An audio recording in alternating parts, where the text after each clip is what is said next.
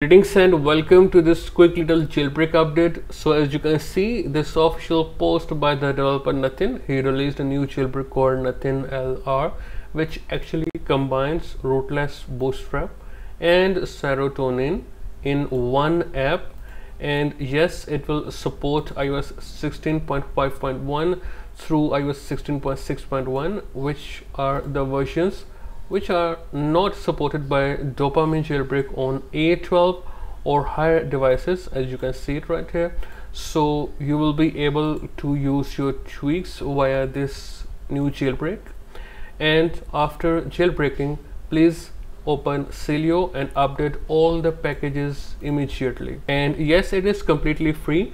You can get it from this official post. I will link it in the description or in the pinned comment as a reference. Guys, if you are already Bootstrap or the root height Bootstrap, please uninstall it before installing the NathanLR Jailbreak on the supported versions. Also, as you can see in this new post, a new version for the NathanLR Jailbreak app has been released with a completely new user interface. So you can try it by simply getting to this post and getting it from here. Now, installing the NathanLR Jailbreak is simple.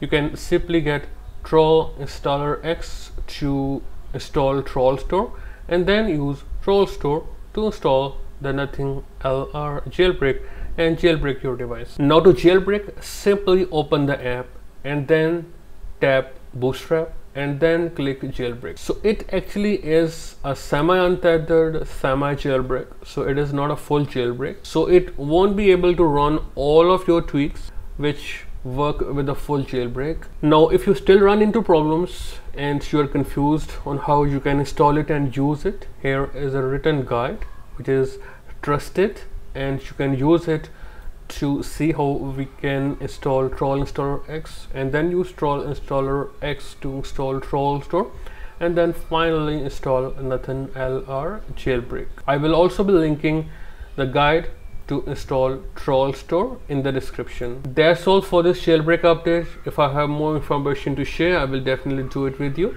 I will see you in a new video. Goodbye and take care.